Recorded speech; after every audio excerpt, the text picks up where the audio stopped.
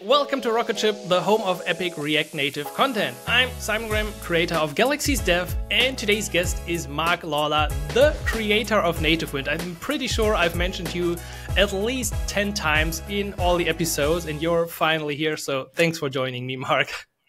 Hey, mate. Yeah, it's good to be here. Happy to talk about NativeWind and everything else.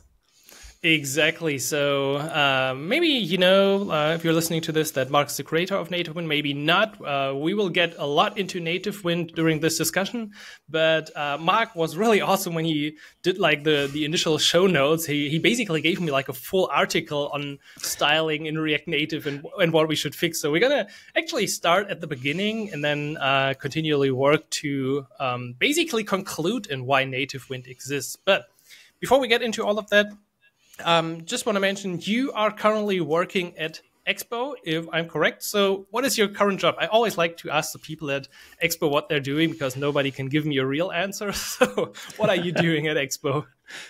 Yep. So I work on Expo. I'm on Evan Bacon's team, and I'm currently working on the Expo router project and kind of also anything that helps improve the developer experience at Expo, mostly focusing on like the web aspect there. So like a good example of this would be the typed routes for Expo router. They're like a great feature that kind of like ties together that feature. Expo router just makes it like a really nice development experience. It definitely does. Yeah, I love pretty much everything about Expo Router. So thank you. I talked to Evan before, but thank you to you as well for building pretty awesome piece there. Just to get this right in the beginning, I think you created NativeWind, then you joined Expo, and now I'm not sure, is NativeWind kind of like, is Expo working on NativeWind, or is this Mark Lawlor working on NativeWind, just so we get that right in the beginning? Yeah, so there was a little bit of confusion because there was a period of time when I said that I'll be moving something into Expo. That wasn't actually NativeWind. It was actually more CSS compatibility within Metro. And we kind of like reined back the scope of that project, but a lot of that project actually did end up inside your Expo config. So if you use Expo Router now, you can actually import a CSS file and they'll get bundled up as your static assets.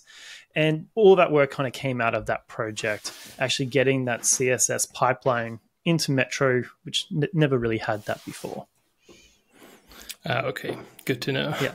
So yes, it's kind of like a styling system, but yeah, more of a bundling aspect of it. But you still continue working on NativeWind right now, like next to your work. Yeah, that's right. So Expo is like really good. NativeWind is under my own personal brand, but Expo is very supportive of the work that we're doing there. Right. I mean, Expo is supportive of a lot of other open source projects as well. So it's just almost naturally that they support a good solution here as well. So as I teased, you gave pretty good show notes to me that almost outlined the whole topic for this discussion. But I want to start with the basic. I want to start on let's fix styles. I think that was actually like your last conclusion, how this evolves into like an epic piece of touching 5 different technologies. So let's fix styles. What is the problem with the StyleSheet API in React Native? We're going to start really with the basic. Well, the StyleSheet API is more just a primitive API. It's kind of saying like, here's the most basic things that you can do for the most basic styles. So if you just want to make something red or you want to set the color or the border, it gives you those APIs, but then it doesn't go anything further than that. If you want to have any sort of like complex styles, like styles that change based upon a state, it's up to you to implement them yourself. The StyleSheet API doesn't go that one extra step for you. So you can kind of think of it as, just your styling primitives. And that's about it. But based on the recent state of React Native survey, it still looks like many people are actually fine with the StyleSheet API, right? Yeah, and like there's nothing wrong with the StyleSheet API, but styling itself can get quite complex. So styling is inherently a state problem, like a state management problem. So like what is the appearance of an object depends on different states and where it is. Like, is it hovered? Is it pressed? Is it focused? You have dark mode, media queries, all of these things. And as your app grows and you start having to incorporate more of these states in, styling can get more complex. And that's when you start to reach for a styling library over the actual StyleSheet API. Right. Yeah. You also mentioned that. So with React Native, we see this currently. The latest thing has been like React Native on Vision Pro, but of course React Native on desktop and all the other platforms becomes more possible right now. And I assume that the StyleSheet API is just not covering those cases anymore correctly, like the web is actually doing. Yeah, so styling on the web has changed a lot in the last 5 years, since like React Native first started. And it's evolved a lot of new concepts. Like people are familiar with media queries, but we're starting to see also like new units that people are using, like viewport units. Container queries are a new thing that's being introduced.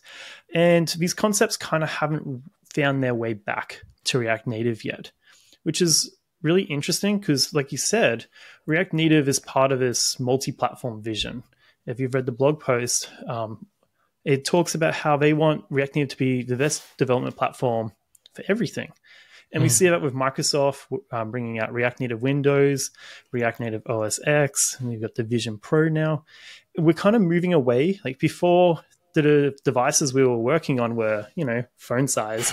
And now we've got to see React Native on your 72-inch television. It could be on massive billboards. It could be on your Apple Watch. It could be in virtual reality on an infinite canvas. And so when we work with these sort of like different types of applications, we kind of have to ask ourselves, is the StyleSheet API good enough to handle all these new scenarios that we're just about to throw at it?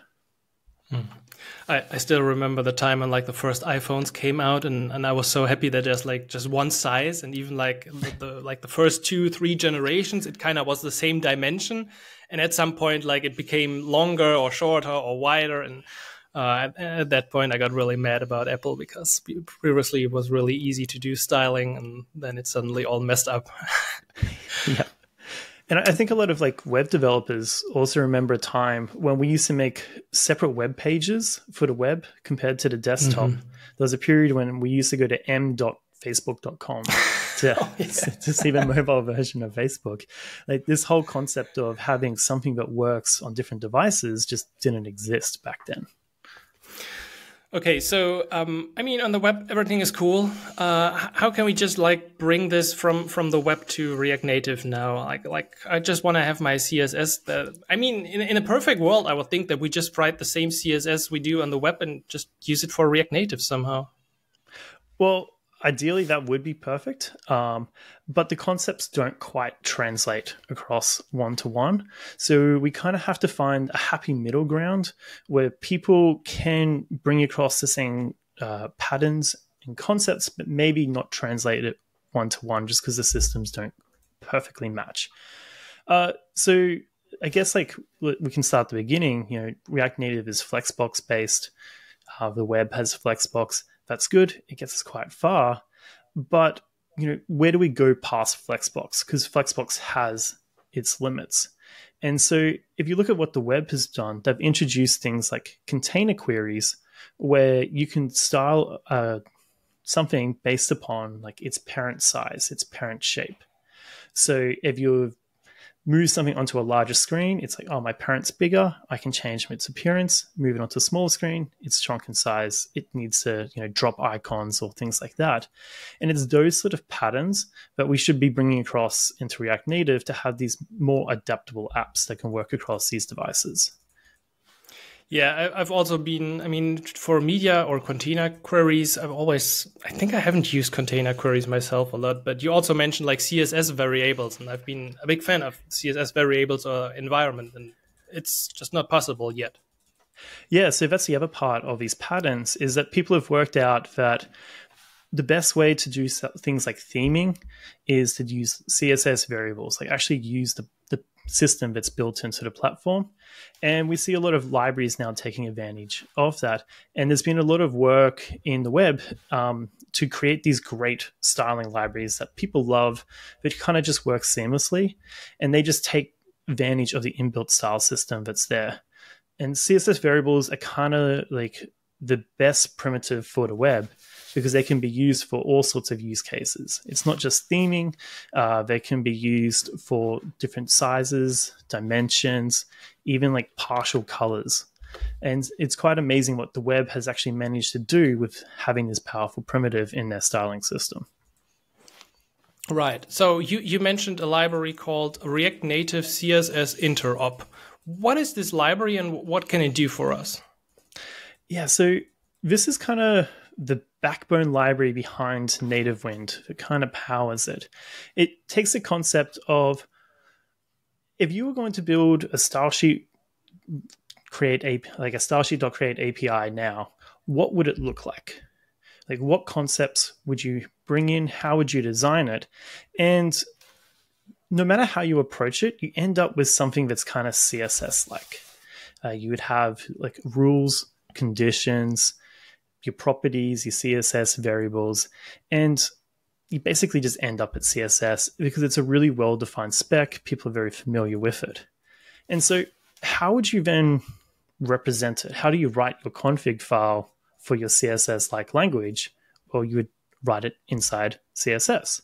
And so that's why CSS files are like the backbone of everything. Every styling library compiles to CSS. So the idea of this library is if everything compiles to CSS, why can't we take a CSS file and compile that to React Native styles? And so it can read a style sheet and split it up into actual static files along with metadata about those styles. So this is like the conditional information, like show this style when the width is bigger than 500, or show this style when its dark mode is active. So in the other half of this library is the actual runtime that takes that information. So it compiles all that information offline. It's just like a CLI tool that takes in a style sheet and spits out the data.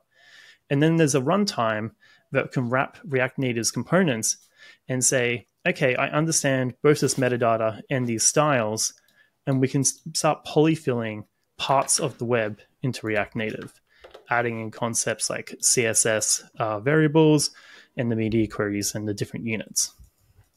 So it's kind of this framework agnostic library to build a styling library on top of. So this was like the first thing you actually did before then coming up with NativeWind, I guess? Oh, no, this actually came a lot later. Okay. So a NativeWind was originally started off basically how people what they think of it is let's just take a CSS string and turn it into objects and put it into a React Native component. And it was pretty naive in how it worked. And that's basically what NativeWind version 2, the current version that's out there. But the problem with that approach is you make the syntax easier. You know, people like Tailwind, people like writing the styles, but you're not actually really solving problems that people have with styling right now. You're basically just changing the syntax and saying, cool, call it a day. That's all I've done. So this new library, it's actually with NativeWind version 4. It's kind of why it's taken so long for us to develop there, because we actually went back to scratch and said, how can we really solve the problems with styling that people have? How can we build an engine that's powerful to bring in these new concepts? And when we have these new concepts, then people can combine them together to actually solve real-world problems. And I know I've been saying CSS variables, media queries, all these things, but these things are just the primitives in the system that you can then use to build out these applications. So maybe I'll give a better practical example here. In React Native, it's kind of difficult to style a child component based upon its parent state easily. So let's just imagine you have a pressable, and inside of it, it's got an icon and some text, like a button. If you want to, when you press on that pressable, you want to change the color of the icon and text, you then have to write an event handler that calls a useSetState hook to save the state to then pass back to those child components. And then you can adjust how it is. you've built your own mini style system there. In React Native, there's no way to say, hey, link these components together. The state from this one should affect these. The React Native CSS interop knows about CSS concepts. It knows things like inheritance to say, you could put a class name on the parent and a class name on the child, and the rules of the child say when the parent is active or when it's hovered, the child will actually do that styles for you. So you can just put these class names and we will like link these up, the complex styles through all these primitives behind the scenes. So it sounds complex, and it kind of is, but it allows you to basically what people do on the web every single day, which is put a class name on something, put a class name on something else, and they get styled, they get linked together. I mean, that's a pretty powerful concept. And I'm just checking out React Native CSS interop on NPM. So could I use, like, it just links to the NativeWind repository, but I can also install this like without NativeWind and use it myself? Or would it be any helpful? If I create a new styling library, probably.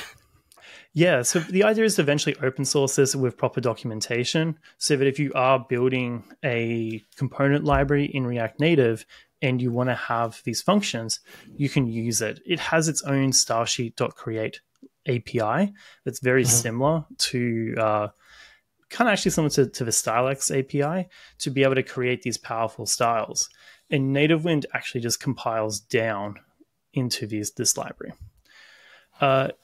On Twitter, I've posted examples of getting like Panda CSS working in React Native or StyleX, getting it working in React Native. And that's because these are web libraries that actually just produce a CSS file. And because we can interpret a CSS file into React Native styles, they can just work. And that's the real powerful thing about this library is it's kind of, when I say it's like framework agnostic, it's CSS framework agnostic. As long as your CSS library produces a CSS file, which they all do, then we can then translate that and get it working inside React Native. Okay, so that is the foundation, I would say, for like future styling of React Native apps. And I mean, it sounds great. Now we just have to like get down into using it. So I think that's the point where Tailwind CSS is probably coming onto the stage because of its popularity, or? Well, there's a couple of points there. I'll get to it. But so the problem with actually writing CSS for React Native is, well, we don't support everything. Not everything translates across. And so like people might be listening and freaking out, being like, he wants us to write CSS for React Native. It's not quite that, because CSS it's a little bit of a mess of what you can do in it. People love it for the basics, hate it for the advanced stuff. And so I agree, like it's not always the best fit. But what we can do is we can find CSS frameworks that align with the ideals of React Native. And we can just support these frameworks so that they translate across. That way, there's not much of a mental shift. You don't really have to be like, can this work? Can this not? As long as you work within the boundaries of these supported CSS frameworks, we can get this to work. And Tailwind CSS surprisingly really fits well within the mindset of React Native, which sounds really weird at first, but I can kind of explain it. Please. So the first thing is, to your listeners, any notion you have of Tailwind CSS, just drop it. Like all the arguments on Twitter, people saying the pros and cons. The reason is because like they're saying that within the context of the web. And in the web, Tailwind is controversial. And probably my favorite argument that people say is it doesn't add value to the web. It's simply a wrapper around CSS or inline styles. And you could just write CSS. Like, why are you writing Tailwind? You could just write normal CSS. And so I like to say that it's a horizontal shift. It's kind of making something look pretty or ugly, depending on if you like the syntax, but it's not really adding that much value to the web. In the context of React Native, it's a little bit different. One of the biggest things people say about Tailwind is it's just improved inline styles. Why would you do it? Just write CSS. Why would you write improved inline styles? But in React Native, we don't have the CSS engine. We only have inline styles. So if these are just inline styles, shouldn't we investigate this a little bit more to work out why these are better inline styles? And so the reason why they are better inline styles is because they convey more information than the standard styles do. You have things like modifiers to change how the style behaves and to set up these different rules. You have special keywords that do special behaviors for different things that we can tap into. And you essentially are writing inline styles, but just as a string instead of an object. If that makes sense. Yeah. I mean, we all know the super long Tailwind strings from the web, and the pictures like, why are we using Tailwind in the first place? But the value add here, and it is actually a value add for React Native, is that we can convey more information than what was previously possible in the styles. So while Tailwind on the web is a horizontal shift, being like, hey, you could use this, but instead you've chosen not to. On React Native, it's a value add because we can actually add something to the styling system that didn't exist before. And when you start seeing it that way, in the context of React Native and just forget about the web arguments, it becomes a really more enticing. Again, you see some tweets on Twitter. People have been posting about animations in NativeWind v4. And they're doing these before and after pictures, where you have like before, here's all my reanimated code, where I had to import in reanimated, I had to declare these variables, I had to set up the event handlers to kind of link them all together. And then when I come to NativeWind, I just have to add 2 strings onto my class, and it's the equivalent. And this is in referring to like the transition classes that say when a style changes on a component, transition between the before and after. And so before, you would have to write all that boilerplate yourself.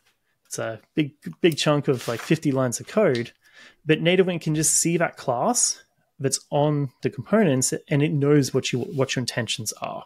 It can actually set up all that boilerplate for you. And that's the biggest value add that it brings to React Native. Yeah, I've seen the demos on X or Twitter or whatever.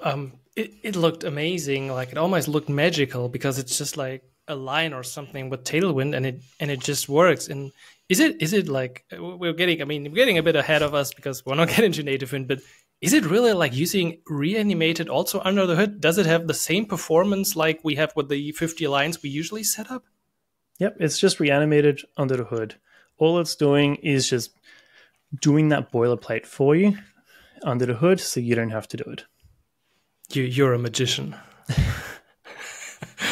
Oh my. Okay, so that's a pretty good point. Like, okay, yeah, Tailwind on the web is controversial. Some people love it, some people hate it. I mean, I don't see the point of arguing too much about it. Like, use it or don't use it. We don't have to make it a religion and fight over it. It's like, yeah, it's, as you said, it's an addition on top.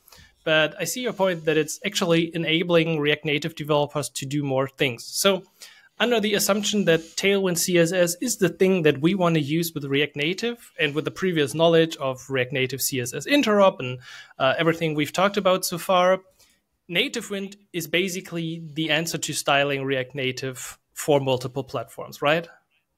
Yeah, well, that's the idea. I wouldn't say it's the answer. It will be a answer to be able to do it, but it's an answer that allows you other sort of concepts as well. So one of the biggest advantages of taking a web framework into React Native is you bring along the web community with you.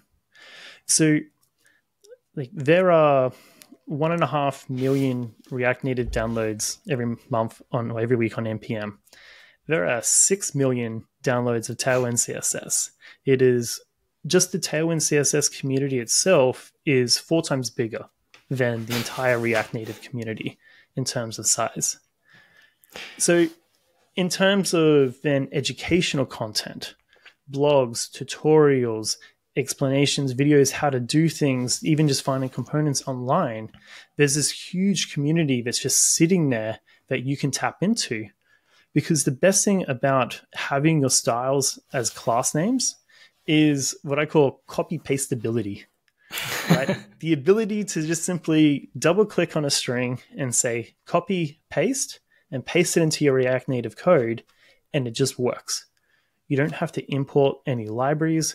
You don't have to then be like, oh, okay, how do I translate this into Reanimated? Like this cool animation, do I have to jump on YouTube and watch can it be done in React Native to even learn how the animations work? Like you don't have to do that knowledge. It's just, I see a cool keyframe animation, copy paste it, it will just work there for you. And so it allows you to then move faster in your development, because you can no longer have to worry about, oh, how do I do this with styling? You can just be like, cool, let's copy paste, move on with the business logic that I actually care about. So I don't know if it's the answer, but it is a great answer just based upon the resources that have suddenly become available for you in solving these new concepts that we're not quite familiar with. Maybe a good example of this is Expo Router. At the moment, we've added web support, and we're trying to work out how do we adapt the navigators that were built for your small phone onto the web screen. You know, we're looking at patterns in the web users and be like, okay, let's bring these into these navigators to style them better, to make them easier for people to use. And so if we had a styling system just there like this, we could just already take styles, find like good things on the web and bring them across. We wouldn't have to like reinvent the wheel again to actually do this styling.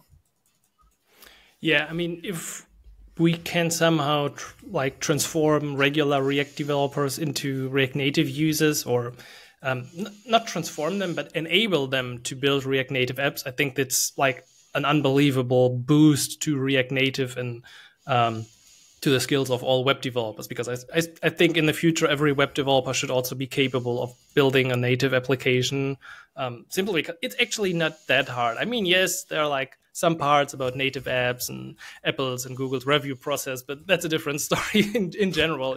Everyone should be able to do this with React and React Native. And I agree, it would be epic to just like copy Tailwind examples. I'm a big fan of Tailwind UI, like these pre-made UI components. And I've used them countless times and just dropped them in my web project and applied some bit of different colors here and there, and boom, everything was ready. And yeah, if this could at some point, or if it will work and become more popular with native and React Native, that would be like an unbelievable improvement, I guess. So before we get further into NativeWind, and I know we're already like 20, 30 minutes into this, just like from the outside, NativeWind, a quick description of what NativeWind is. Okay, yeah. So NativeWind as a project, maybe we'll actually explain the... there's many different explanations for this, actually. Go a few years back. Go a few years back. I don't know. When did it start, actually? It started about 2 years ago, actually. Not too many years back. Not too many years back. And the idea was simply, how can we make React Native compile easier for the web? Like, how can we take a React Native concepts, bring them into the web so that you could do static rendering and things like that? But I realized fairly quickly that a lot of people were trying to do that. There was a lot of projects, like Nate from Tamagui is probably the best example of a project that's being like, let's take React Native concepts and bring them down to the web. And I thought, well, why are we bringing things down to the web? Why don't we enhance React Native with that body of knowledge that the web has? Let's bring the web a little bit into React Native. Not fully, but like, let's bring those patterns and concepts across. And so that led me on the journey of, how do we take a style sheet, convert it into styles, and looking over these libraries and working out which one suited React Native the best, which one added the most value, which one saved us on the boilerplate, which one had patterns that solved the problems that React Native has. And that's how I landed on Tailwind. And just as a coincidence, Tailwind blew up at the kind of the same time. And I was like, okay, I made the right choice. Right. Yeah. It's still kind of early days for Tailwind as well. Yeah, it's been around for 7 years, I think, now. But really, in the last 4 or so years, it's really exploded in popularity. Yeah. Okay. And so this is when NativeWind started. Yeah, just when you're on that journey and you learn what you can do, because it's kind of interesting because it kind of opens the doors. Because not many people have kind of taken this exploration journey before of what does this enable, right? You had Theo on before. He was talking about Flutter developers and how sometimes they have blinders on about what is possible with their framework. I think everyone has blinders about what their current framework is, including React Native. And we believe our styling system is the best, but we've never really seen the grass is greener on the other side. So this became a project of, okay, cool, what can I show React Native developers now? What does the web have to offer that we can bring in? And that's kind of where NativeWind exploded in popularity, where people started to see these patterns that they've used in other projects and said, oh, now I can do this in React Native. This makes my easier. I don't have to reinvent the wheel again. Right. Yeah. Yeah. I mean, it looks so easy. And I think the setup of NativeWind, especially compared to something like Tamagui, is actually pretty straightforward, right? It's a simple installation and installing Tailwind, and then you could use Tailwind in your project. Yeah. We hook into the Metro bundler to actually try and set up all your compiler. This is one of the advantages now of actually being at Expo, is that I actually work on the bundler, especially for Expo Router. So NativeWind v4, I work on both sides. I can work on the bundler and fix the bundling features, and also work in NativeWind to make sure it works the best with the bundler. I'm not saying it's tied to Expo. NativeWind, you can use whatever you want with it, but I can kind of make sure that the Expo users have a definite first-class experience with it. Yeah, nice. During the day, you get paid to fix the bundler, and at night you can make NativeWind even better. Or even better, I can work out the problems and then go nag Evan to try and help me fix them. Yeah. Okay, so I do have a question. NativeWind, I think, is currently at version 2, as far as I know. Yes. The next version is 4. That is my first question. So where did we leave the 3? But also, I think NativeWind has been at version 2 for a long time. And when I go to NativeWind, there's NativeWind v4 is coming soon. I'm pretty sure I've seen this last Christmas, definitely, or even before that banner. So, where did we lost version 3 and where is version 4? Yeah. So, like I said a bit earlier, that version 2 was a bit naive in its approach. It basically took a string and converted that to objects, and it didn't really solve these problems. Version 3 was a rewrite of version 2 that made things a bit easier, a bit cleaner, but it never solved these same problems. It still had the same inherent problems that version 2 had. Where it basically wrapped components. You couldn't use other Tailwind management libraries, and it didn't really play well with the rest of the ecosystem. And so version 3 was eventually abandoned just because it just wasn't the right direction for the library. But a lot of people had already jumped onto version 3 because I develop in the open. It's all open source on GitHub, and people love jumping in early onto early access projects. And people had already published stuff into production using version 3. So I couldn't just change how it worked. But for version 4, it's been a long research and development process to actually land where we are.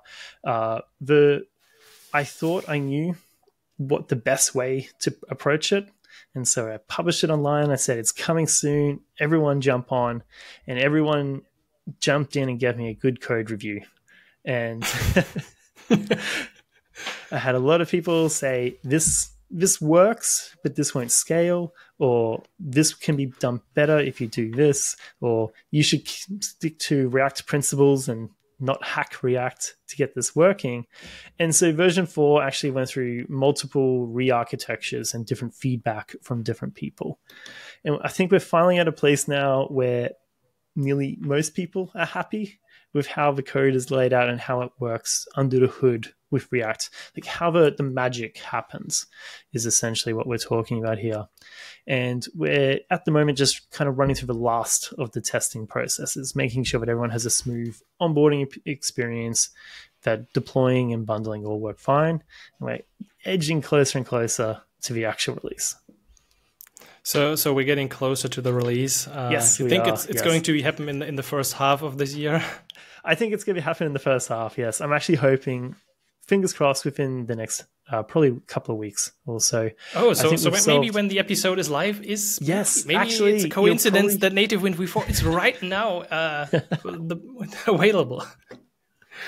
Oh, nice. Probably, actually, yeah. Okay. So...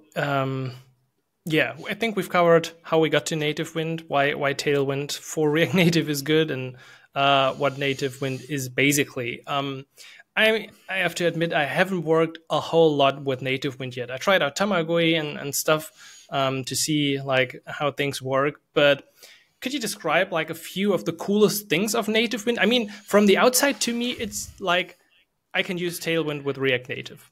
Period. But it's basically what I think of if I hear NativeWind. But I think it's like a lot more, and you have a lot more insight into what's really cool about it. So what does NativeWind enable us to do within React Native then?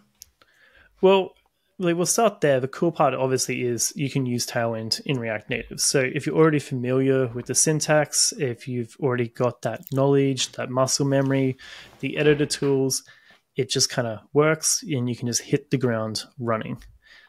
Once you kind of get past that, there's a lot of things that you might notice that like, will sneakily work in NativeWind that you're like, actually, wait, how does that work? A good example of this is if you put a style on a view, let's just say like a background color, and then you say, let's put an active background color on it. So active is the keyword for pressed. That view will now change color when it's being pressed, which seems kind of fine until you realize, wait, isn't that what a pressable is for? How can a view change a color? That should be a pressable. And that's because NativeWind is actually smart enough to know what your intentions are with the styles, and it will render the correct object for or the correct component for you instead. It's like you've been passed a style that has a pressable class on it, so therefore I should render a pressable instead of a view for you. And there's a really sneaky inversion of control here because styles can be passed through components. So you can have a parent component that has the class name strings, and it passes it to a child, like maybe it goes through like 3 or 4 components and eventually reaches a view.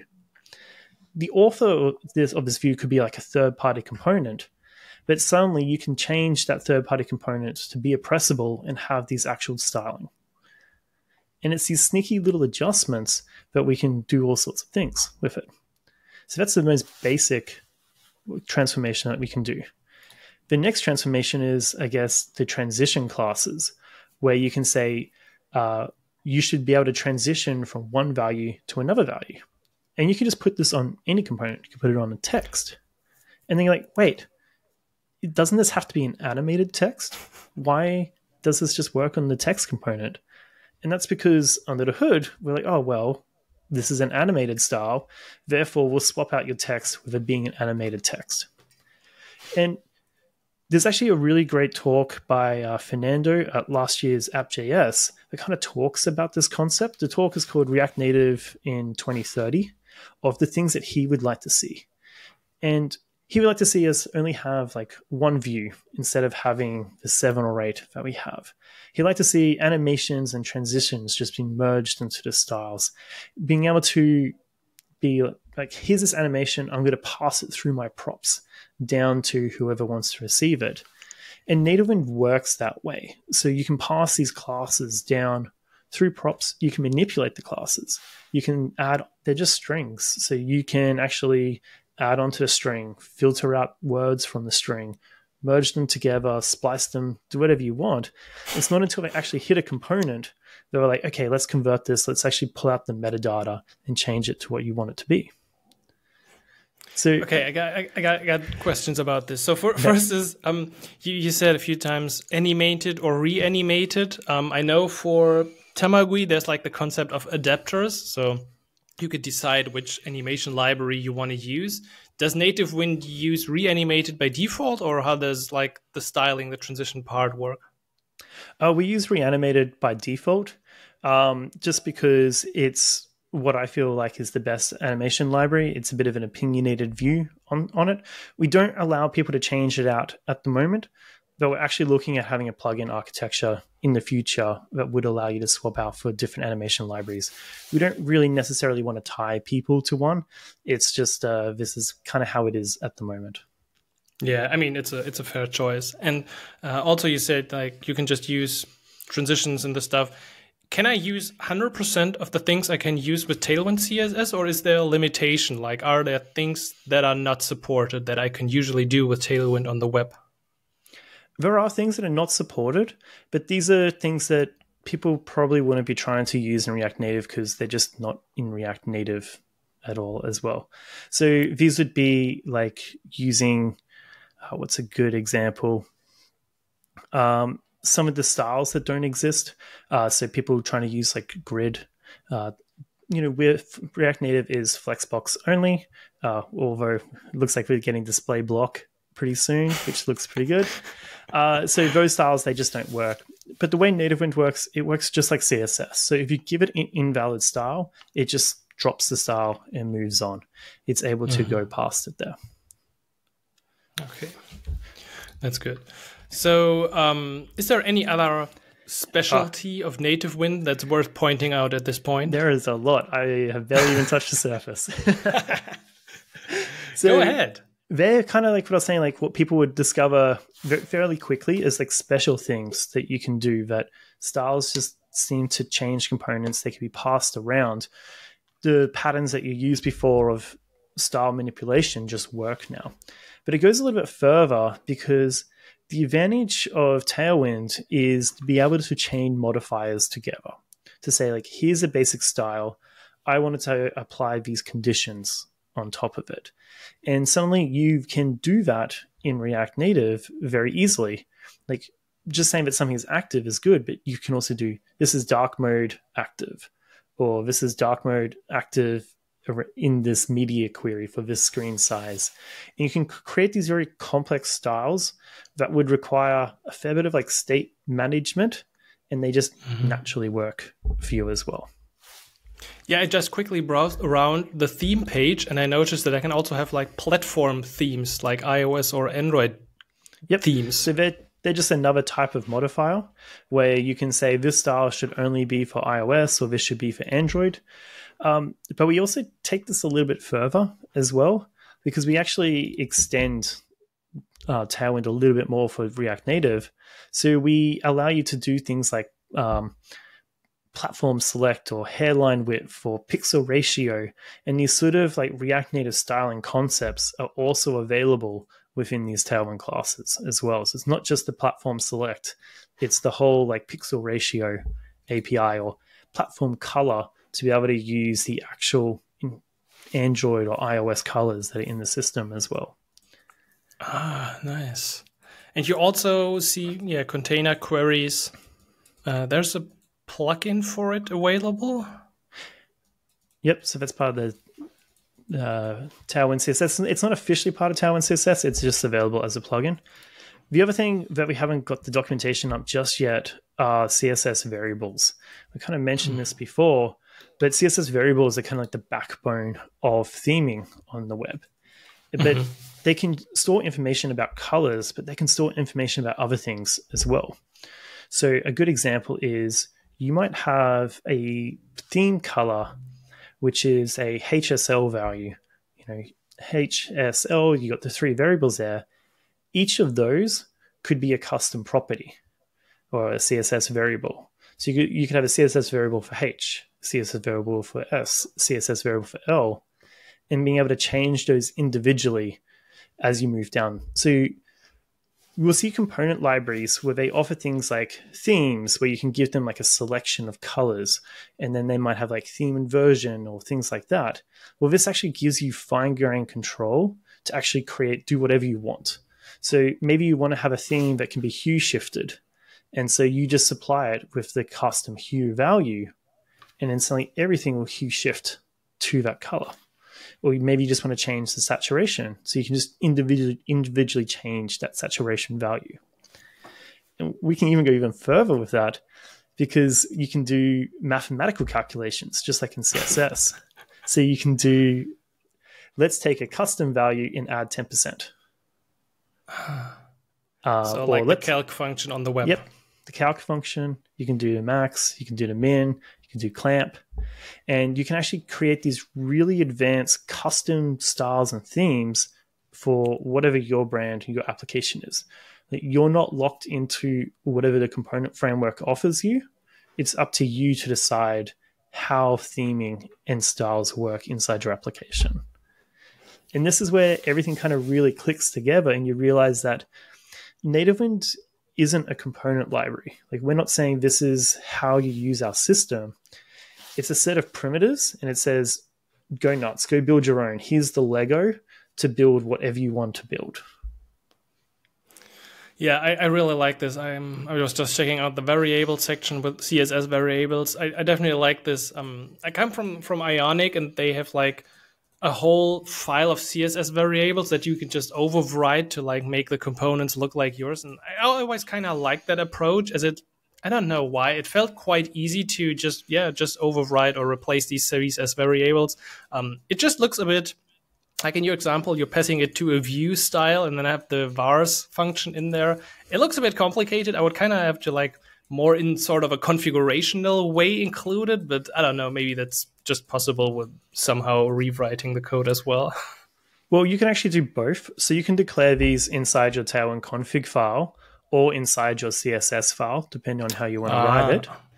Or you can manipulate them at runtime by passing them into the style object of a view.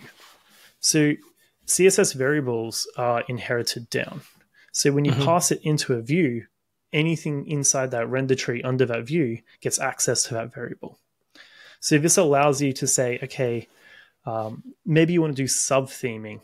Like, this is the main theme of our application, but then when a modal pops up, it has like a slightly different theme to it. Or you can say, okay, now let's just change the theme inside this modal just by passing it different CSS variables. You don't have to use like a theme context or these things. You just hook into the actual styling system that's there. Okay. I had another question. So there's a whole category layout inside the NativeWind documentation. And I know that Reanimated has like layout transitions or layout animations if something changes. Is there a connection between these two, as you're using Reanimated and you kind of support layout stuff? I just checked out something that was actually web only, but does NativeWind somehow support these transitions of layout? Because I mean, they're kind of basically like shifting the layout of your page. Yeah, we don't. If you talk about the actual like layout transition, so like when you navigate from a page to page, a component will transition to like a new area there. We don't support or those. If you just remove an element from a list, like also the layout function is called then on the parent component. So we don't support those yet, but you can build them yourself. In the same way that the web doesn't have these layout transitions, but you can still build them into the web. So we just give you those primitives. We don't go that one level higher where you have these components that can kind of do that. But like those, just like sound that like we give you like the transition. So we would say you can mark this element as it's been destroyed, play the animation for what it would be, and then remove it from the DOM or remove it from the render tree. We give you each of those primitives so you choose how you want it to do, because maybe you want it to like fly off or do a whatever custom animation, like it's up to bounce you. it out or whatever, curl it up. Yeah, I think on that topic, I'm not sure, but I think it was in one of the last podcast episodes where I think we talked to Casper, It's not at this point. It's not yet released. I think they're working on something like native exit layout animations in Reanimated, so you can like define something natively how your view transforms when you close it, so you're not having like only swipe to go back. So if you're interested in that custom stuff, everyone check that out. Okay, so regarding NativeWind, you said something interesting. You said that it's not a component library. I mean, just like Tailwind CSS is not a component library, but for Tailwind, we do have ShetCN, which is quite popular on the web. And just this morning, I saw that there's native CN UI. Have you seen this before? It's currently at like about 500 stars on GitHub. Do you think this is like the way to go? Is this the way, as the Mandalorian would say? Well, I think the best thing about component libraries is there should be many of them, because you should be able to pick the right tool for the job at the time. And so depending on what you're building, you choose the component that best suits the application that you're looking for. So there are component libraries that say, look, we do everything for you. We bundle everything. And if you just like want to do something very quickly, no customization, they're good ones you could choose for. Then you've got these other new types of component libraries, which are kind of like headless, where they don't really provide the styling. They just build themselves around a styling framework. And they say, look, we'll give you the logic for the components, but it's up to you to work out the styling. We just give you access to it. And they can be really good if you're building an app that has very like you've got to have a certain appearance or certain branding. You just don't want to use off-the-shelf components because they're just not going to fit into the appearance that you want. And these new sort of libraries are really powerful for that sort of extra customization. I don't know if you're familiar with native CN UI. Is it built on top of NativeWind? I know it says NativeWind support, but I believe it is built on top of NativeWind. Okay. But there's which is interesting because it's still so early days for NativeWind, and there's already another library built on top of it. This is what I was saying about building in public. When you build in public and people are like, you know what, this solves my use case already. I don't care if it's gone. I'm going to start using it. And like, that's like, if it works for you, use it. I've been saying like NativeWind wouldn't be where it was if it wasn't for the early adopters giving the feedback, letting me know how it works, how it feels. And I think everyone's just kind of building these tools so when it is released, they're actually there, ready to go with it as well. There's some other like component libraries that are taking like really interesting approaches as well. Because NativeWind is just a styling library, it's not a component. There are components like GlueStack that have their components and have their styles. They're able to just drop their styling library and say, you can use NativeWind instead with their components. So there's actually like a GlueStack NativeWind as well, where you can use a NativeWind styling engine instead of their existing one. This is kind of similar to like what you're saying with Tamagui previously, where it allows you to choose the animation driver. This is like choosing the styling driver for your component library. Crazy, yeah. I haven't thought about that before. Yeah, interesting. I mean, it's going to be interesting to see what people come up with once like NativeWind becomes even more popular when the V4 release is out, and if we're going to see more component libraries like these. I want to talk a bit more before we wrap up about the future of NativeWind. So probably first, I think you said in the beginning already that NativeWind and Expo are not like combined, and there are no plans to combine this, right? Yeah, so there's no plans to kind of combine it. We just want to make like Expo Router, we want to kind of keep a little bit agnostic, so you can choose whatever tool you want. It will work and be the best platform. It's not tied to anything. You don't have to use this, but we want to make sure that it has the bundler capabilities to support whatever you have. But with the new things that we're seeing coming to React Native, so Expo Router now supports static bundling for web. So if you want to actually have like an app clip, which needs like a website that you can go to, or if you actually just want to have a website for your React Native application, you can actually deploy your app really simply online and have the website version of it. On top of that, we have React server components are a new thing that's kind of coming. We're exploring how they work inside React Native. We're going to keep agnostic to these new sort of styling libraries that can support these new concepts. Like, how do you transfer a component across the wire in a JSON format that can work with all of these as well? So Expo is not like tied to one thing. It's kind of keeping it open for all these new concepts, because not everyone will use server components. Not everyone will build websites. There's going to be your traditional iOS only developers or Android only. We want to make sure all of those still work. We're not trying to force anyone to use anything. But as these new concepts get introduced, we want to make sure that it also works with these newer libraries that are coming out. Yeah, that's great. And I think Evan on the pod also shared some things about the future. If anyone is interested, go check that episode out, especially about Expo Router version 4 and what's happening after, like a little rename and rebranding. And he also teased something like writing. I don't know if he said this directly on the pod or afterwards, like about a general language, so like making it a lot easier, and you're cooking something up that's like giving you web and native stuff, and I'm going to be surprised how easy it's going to be. So I just wonder, because with Expo Router and Expo Web, I currently can use CSS. And is there like a conflict of interest between NativeWind and what's going on and what's supported with Expo Web and Expo Router, or how are they connected basically? Yeah, I see NativeWind, like I said, it's a value add on top of things as well. So there's no sort of conflict there. Expo is just trying to provide the CSS support is really just, can CSS files exist within the pipeline of a React Native application? So like Metro never had the ability to just import a CSS file. It didn't know what a CSS file was. It only knew, like, these are JavaScript, these are assets. What's this extra third thing on the side?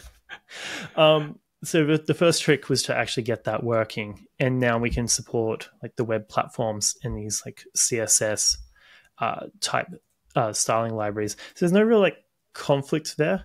The best thing about, like, I think NativeWind is that it's also encouraging like different styling libraries to pop up as well. Like, a lot of other people are kind of taking this approach of like, okay, well, what if my React Native library also had a CSS style sheet?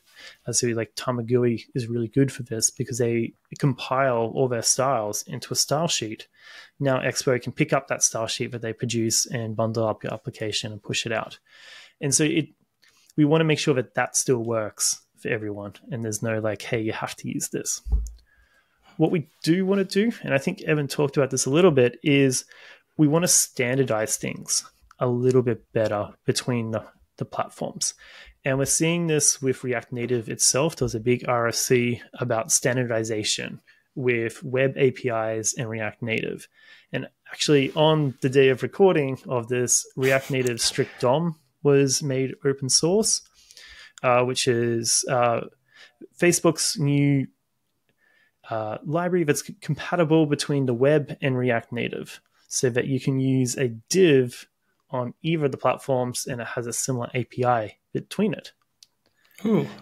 And so we also want to follow that standardization. So that's why the Expo Router with the API routes API, we made sure that it was standardized to use the web WinterCG APIs so that you can easily communicate. And we just want to make sure that we keep that standardization going across everything. So not just API routes, like if you want to use styling web APIs, that they're also kind of available. And it just breaks down, makes things a little bit easier to learn for new people. But they don't have to learn, how does the web work? How does React Native work? They can just see what the standard API is and they'll just work everywhere.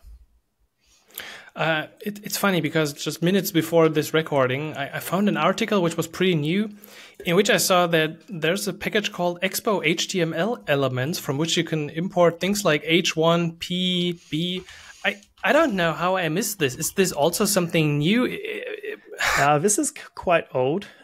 This was Expo's attempt from a couple of years ago to actually like make a standardized API that was kind of more like React Native first, but allowed you to actually render out the HTML elements. The React Native, the React strict DOM is the more, I guess, like this is the Facebook endorsed way of doing this. Okay, yeah. So this is not the way how it's going to end up. No. Okay. Expert HTML elements will probably just be a wrapper for this library in the future. Yeah. Okay, good to know. Okay, so I have something I want to ask you in the end, but before that, let's conclude by giving me your plans for NativeWind in the future. So as we said, NativeWind v4 is probably already released when this goes live, if we're lucky. But what are like the future plans? Is there anything else like big on your roadmap that you want to tackle after the v4 release? Well, after the thing I really want to solve are patterns that people use, how to make styling concepts easier in React Native. So there's still a couple of primitives that I want to introduce into NativeWind that makes those patterns simpler. So I talked a little bit earlier about how child components can be styled based upon their parent state. So that's like a parent state selector. I want to also do the inverse, so that a parent could be styled based upon maybe some of its child states. So this would be, let's just say you have a checkbox, and it's a form element, right? So you have a view that has a label and a checkbox. And when the checkbox is ticked, you want to put like a nice green border around everything. Like, how do you do that? You'd have to add in the event handlers to then say, okay, when checked, apply this border to everything. It'd be a lot easier to say on the outside view, when my child is checked, be green. When my child is invalid, be red. And just actually have that as part of the styles. And because then, again, you can pass these styles in. So that's like one thing I want to do. I want to also make the animations a little bit more advanced. So one thing you can do so at the moment we support keyframe animations. So you can go to like animate.css and get the most craziest CSS animation you want, copy and paste it, and we'll convert that into a reanimated keyframe animation. One cool thing you can do with CSS animations is actually change the transition timing between each keyframe.